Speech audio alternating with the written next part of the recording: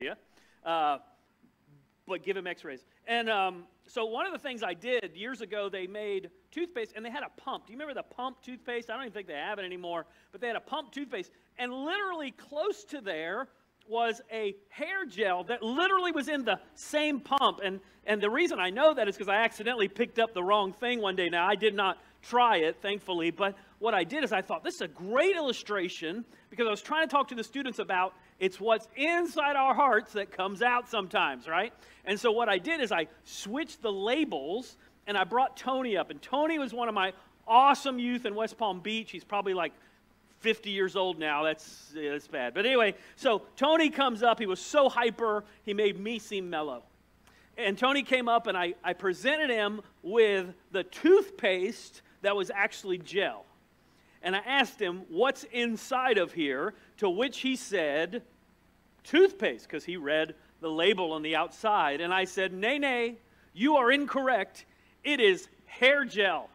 And then all the students thought they would help out, because Tony said, no way, that's hair gel. Look at that. It's perfectly packaged, and it's in the thing, blah, blah, blah. And the kids started yelling, taste it, taste it, taste it. Now, Tony was more hyper than me, and apparently about as smart, because Tony took a big old glob of hair gel on his finger and put it in his mouth and about lost his mind.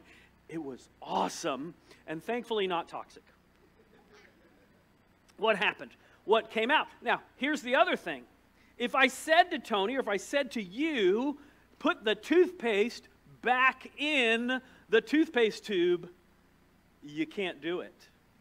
And the truth is, about our words, we can't take them back. If you were here for the last workday, or I guess it's 2 workdays ago, I had told people, hey, listen, I know how to set a toilet. That's not a problem, no big deal. And Rodney very well remembers this. And so I went to set the toilet in the bathroom. It was wobbly in the men's room, and I thought, I can do that. That's pretty easy. So I went in there, and I had the stuff I needed.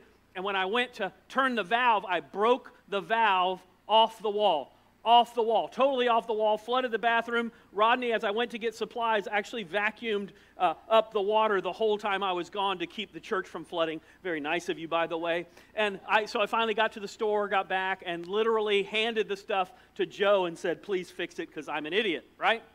Now, I don't know if you've had those embarrassing moments, but I have many of them. I actually had a hard time deciding which embarrassing thing I've done and said that I would need to fix. How many of you have ever said something to somebody you wish you could take back?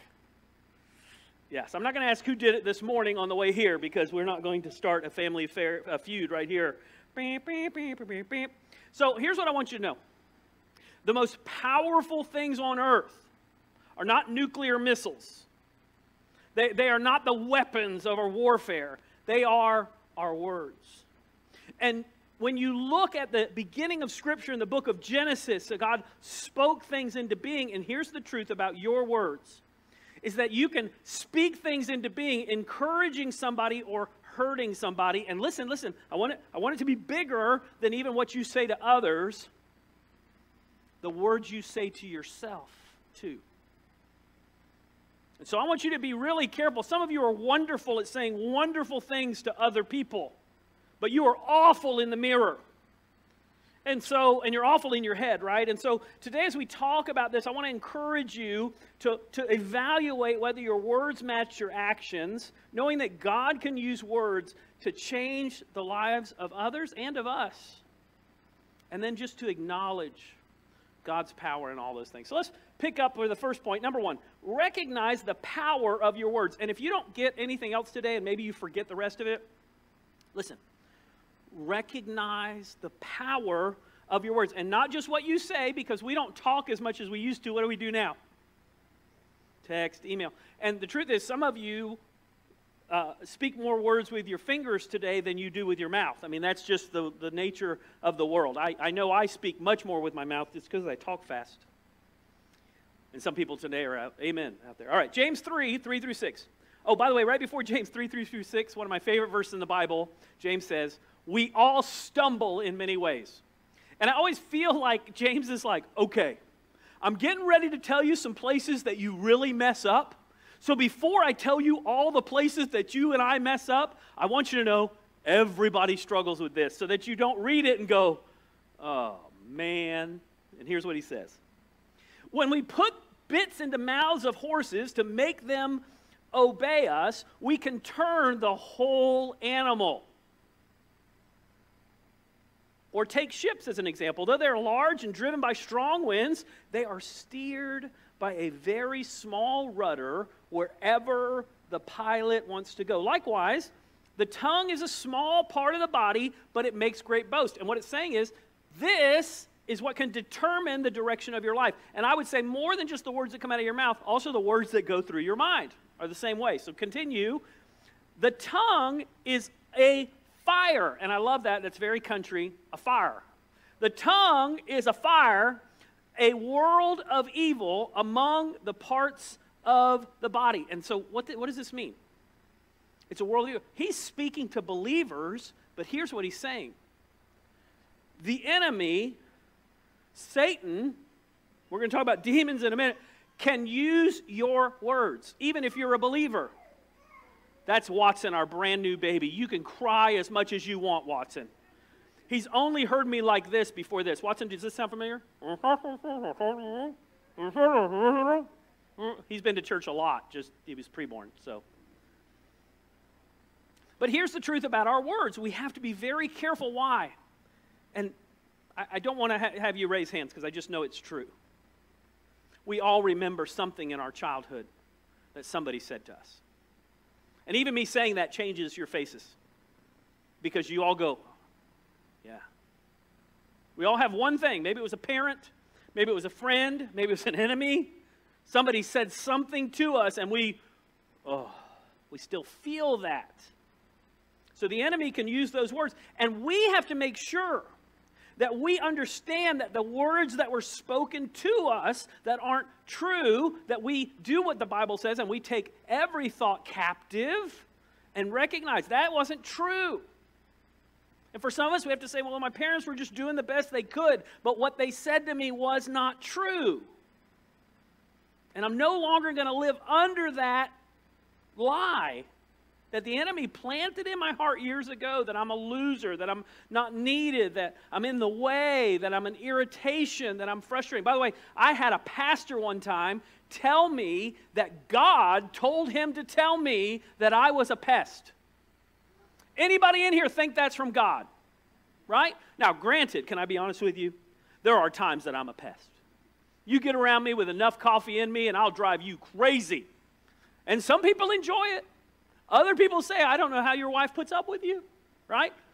But the truth is, there are people who can speak into your life that don't always say things that are from God. So be very, very careful what you believe and even what you say to yourself. Be very careful what you believe because it corrupts the whole body. It sets the whole course of one life on fire and is itself set on fire by hell. It means that a word said to you, we all know people who've been told so many negative things that they live their life now with their head down. They're afraid to do. They're afraid to branch out. They're afraid to step out. They don't want to get hit again. They're like a dog that's been beaten, and everything they do, they're looking out. Why? Because it wasn't just up here. It wasn't just in here. When somebody said something, it went to their heart and caught them on fire. And sometimes we have to ask God, would you put that fire out? Now, I don't know if you ever talk to yourself negatively. I had a negative moment this week. I've had a few.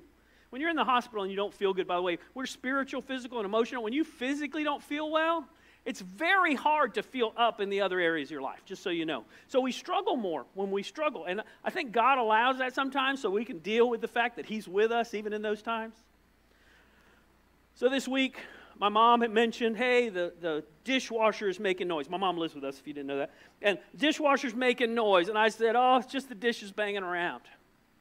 And then early one morning, I turned on the dishwasher, and I heard it, and I went, That's not just the dishes banging around. So I opened up the dishwasher. I pulled out the tray. I got my phone because, you know, we don't carry flashlights anywhere anymore except our phone. So I got my phone out, and I looked, and there was a piece of plastic that somebody had put on the heat element on the bottom, and it was stuck there, and it was hitting the little thing as it would go around. Bloop, bloop, bloop, bloop, bloop. I pulled that out. I shut that dishwasher. I pushed play again. Oh, it was quiet. I was so proud of myself. And then I looked around and I thought, where's my phone? And I thought, well, I had gone to the restroom a few minutes ago, so I went over there. No phone there. Well, I was watching TV earlier and sitting on the couch. No, my phone's not there. Oh, I was out on the porch for a little while. Let me go out on the porch. No, my phone's not there. I wonder where my phone is.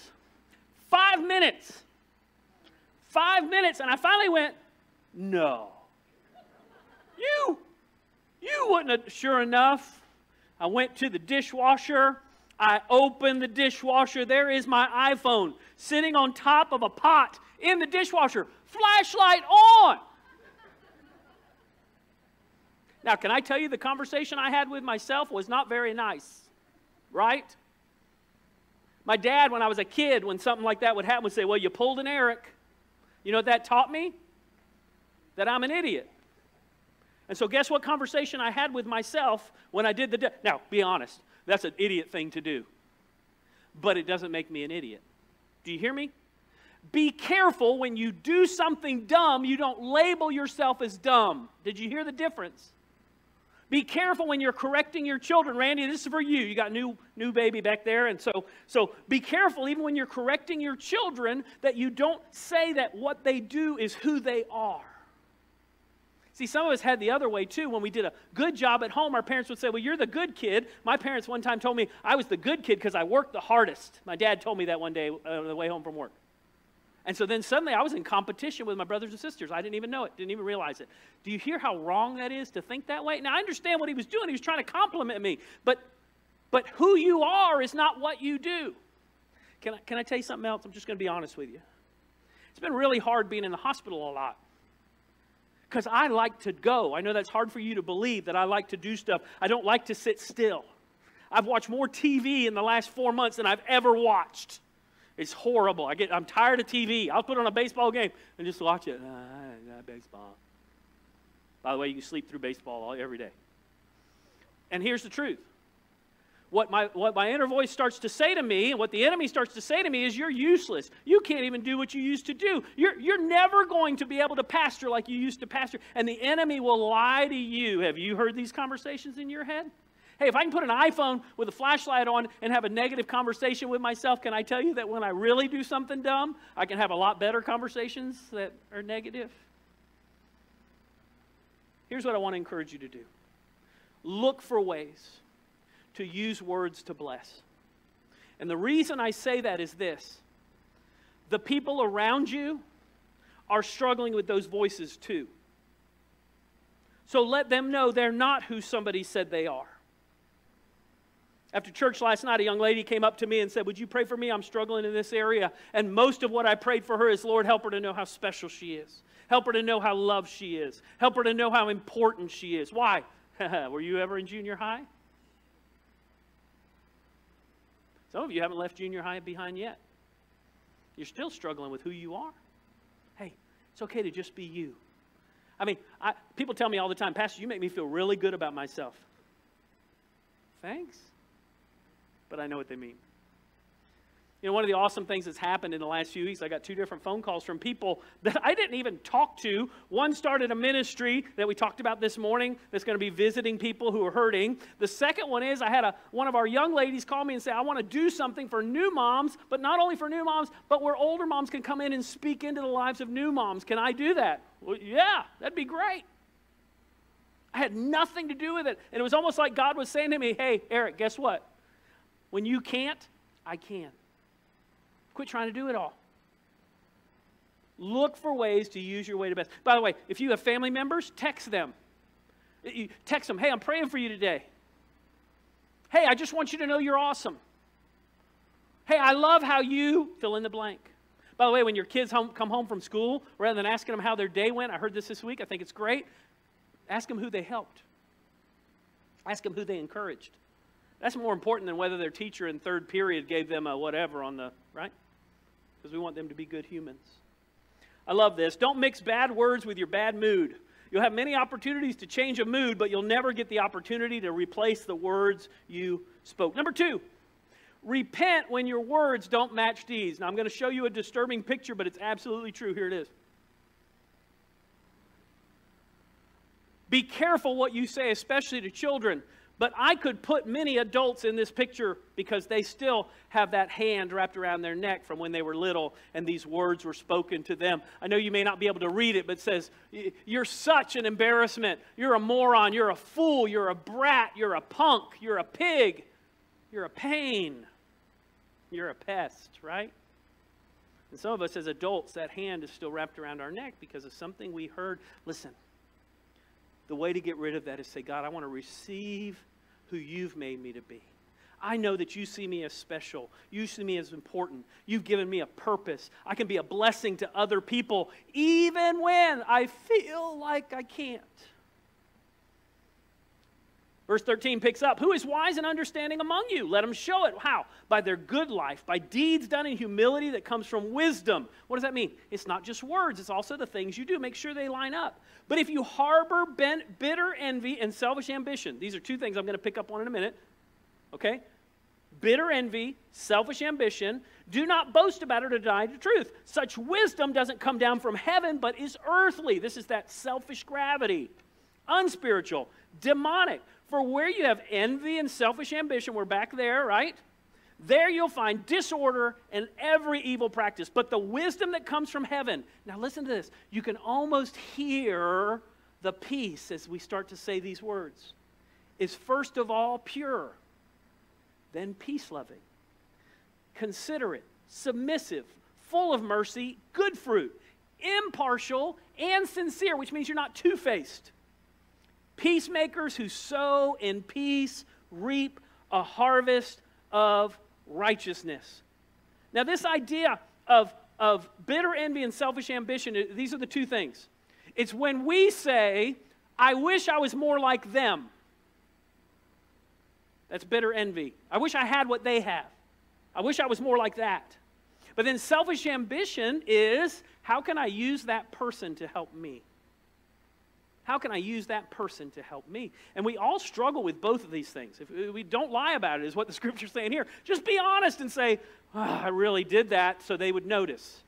I really thought I was doing that for Jesus, but I really did it so they would notice that I did it. And just be honest about it. God, you know my heart. Years ago, I heard a story about a pastor. Somebody from his church came to him and said, Pastor, I want to repent. I've been gossiping about you and spreading stuff, and people have left our church because of the stuff I've said to them about you, and I just want to apologize to you for gossiping about you all these years. The pastor said, well, I forgive you, but I want you to do 2 things for me. The person said, whatever you want me to do, which you should never say to a pastor, by the way. He said, I want you to take this feather pillow, and I want you to go downtown, and I want you to take the feather pillow, and I want you to just rip it open. And let the feathers fly. And so, okay, Pastor, I'll do that. So the person goes downtown. They go to the middle of town. Feathers everywhere. Wind's blowing. Just comes back to the pastor with the empty outside and says, okay, Pastor, what's the second thing? He said, go pick up all the feathers. What? Well, I just want you to know, even though you've apologized because of what you've done and said about me over the years, other people believe what you, and there's no way to go back and collect all the feathers. Listen, once you spread negative things, once you say things to hurt other people, even behind their backs when you slander them, we're going to talk about that in a minute, you can't just put it back in the bottle. You can apologize, you can try to make things right, but the truth is, once those feathers fly, haven't you ever had somebody come to you that somebody else told them something that somebody else said about whatever? By the way, on Twitter this week, they're gossiping about the Royals. And I read one of them, I'm like, I don't even know who these people are. How am I, what? So-and-so's crying, this person's not crying, they must be arrogant. I'm like, how slanderous is that? Listen to what the Bible says about that. Brothers and sisters, don't slander one another. Anyone who speaks against a brother or sister or judges them speaks against the law and judges it. Now, there's two kinds of judgment in the Bible, and I don't have time to go into all the details about it, but this is the judgment that you can never overcome. There's actually a verse in the Bible where Paul says that we need to judge other believers, and he's talking about people who are doing destructive things and hurting themselves and others, and there's a time that you have to go and say, that's not good. But that's not the kind of judgment it's talking about here. This is talking about guilty before you even know what's going on. Speaks against the law and judges it. When you judge the law, you're not keeping it, but sitting in judgment on it. There is only one lawgiver and judge, the one who is able to save and destroy. But you, who are you to judge your neighbor? You ever had that bitter envy? You ever slander somebody? You ever say something about somebody? And truth is, you didn't even know. You might have passed on third-hand information. Just repent. That's the next little encouragement to you. Repent. And of any boasting, any hypocrisy. Hypocrisy is when you say, I can't believe they did that, knowing that you do similar things.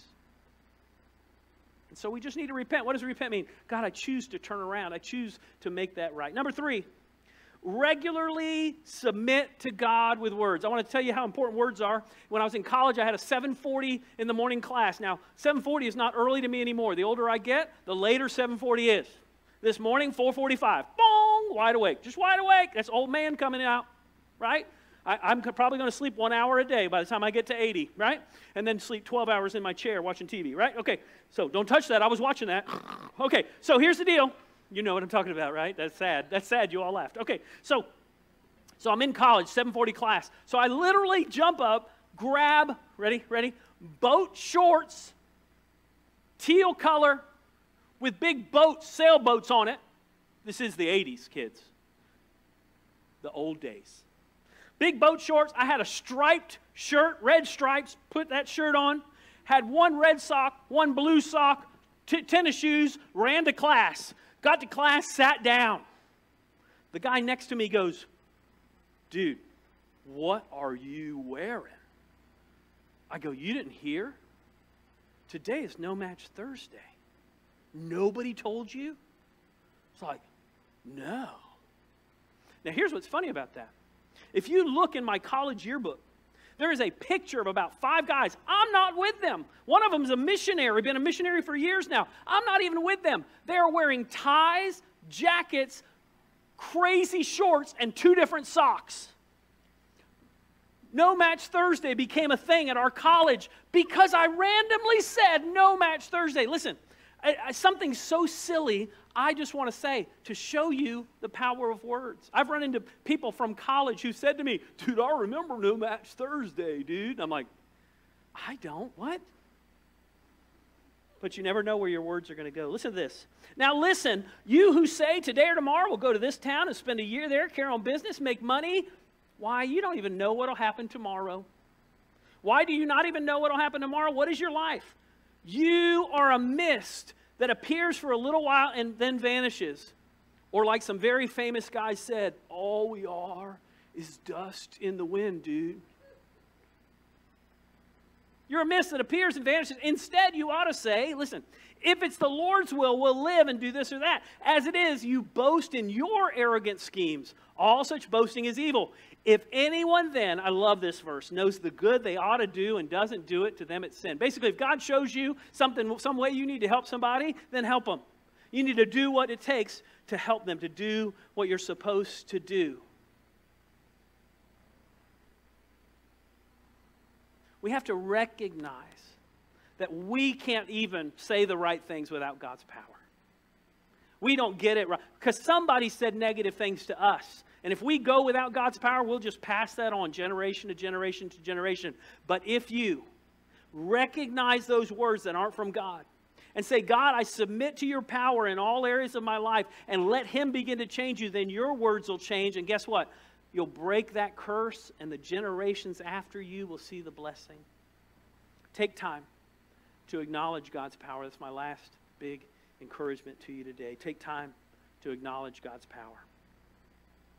I heard a story that was really good. How many of you have ever seen the movie The Blind Side about Michael Oher? If you haven't seen it, I encourage you, watch that movie. It's about a Christian family. They don't make a real big deal about the Christian. Anytime, by the way, anytime you see a secular movie that has people pray, then they probably prayed a lot more than they show in that movie, okay? And so, just like Mr. Rogers, they have a prayer scene in Mr. Rogers. You know he was a good Christian when you see that movie because they even put it in a secular movie. It was so important in his life. Here's the deal. So at a conference recently, Michael Oher, who was adopted, if you don't know the story, and then later became a professional football player, his brother said it was 2 words that changed their life. As their family drove past Michael Oher in the cold rain, and they saw him, the mom saw him and said these 2 words to her husband, "Turn around." And he said those 2 words changed our family and changed Michael's life. Listen, I don't know which way you're headed with your words. I don't know which way you're headed with the words you say to others, which way you're headed with the words you say to yourself, but there's time to turn around. I don't care how old you are. I don't care how young you are. I don't care how healthy you are. I don't care how unhealthy you are. I care. But some of us need to turn around in some of the ways we think. Some of us who are wonderful at saying wonderful things to others are not good about what we say to ourselves. Turn around. Some of us are fine with ourselves and we're terrible about what we say to others. Turn around. Let God use you. If you're here today and you've never given your life to Jesus Christ, or if you're watching online, you can do that today. If you want to surrender your life to Him, knowing that He died for your sins and rose again, today you can turn around. That's called repentance. Repent from your sins and say, "Jesus, I want to follow you." The Bible says when that happens, that He trades our sinfulness for His righteousness. It's not fair, but He loves us not fairly. So if you want to do that today, I'd be glad to talk to you after the service. If you're watching online, you can send us a text or a note. You can send me an email. Let's go to the Lord in prayer today. Father, thank you for this time together. I pray that you'd bless each one that's here. I pray that you would, Father, those who say wonderful words to others but don't say wonderful words to themselves, Lord, would you convict them of the sin of not recognizing who they are in you? Father, I pray also for those of us who struggle sometimes with the words we say to others, would you make us very aware and help us to turn around and become encouragers and blessers and not allow the enemy to use us to discourage and gossip and hurt other people. Help us instead to build up and help others to grow. That can only be done because of your power in us. In Jesus' name, amen.